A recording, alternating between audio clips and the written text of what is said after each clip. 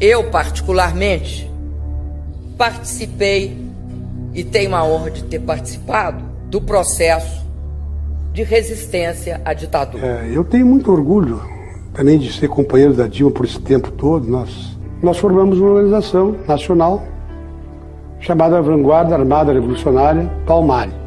Nós praticávamos ações de expropriação, que nós chamávamos dos bancos. Nós íamos buscar dinheiro nos bancos, nós queríamos ter dinheiro para comprar armas. Fizemos ações em quartéis também, alguns quartéis, para pegar armas. Ninguém, no fundo, queria a democracia estrategicamente. Todo mundo queria, na verdade, o socialismo.